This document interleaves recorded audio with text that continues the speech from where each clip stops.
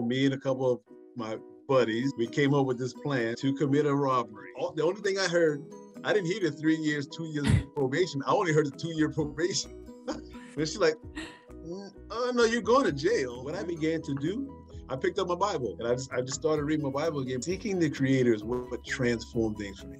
People don't talk about that. Seeking God, building a relationship with God, and letting that be your guide. You know, your word being a lamp unto my feet and a light into my path. And it was only after being incarcerated that I learned the skill set. And I came home, and now this is basically God put me on this mission. Hi, I'm Chef Johnny. Welcome to the Missions Kitchen. But I wanted to help others eliminate the excuse by being able to provide immediate work. And what I realized is that people want to hear your story, or you're going to inspire a whole lot of people. Once I shared, it's like I freed myself. I got rid of the shame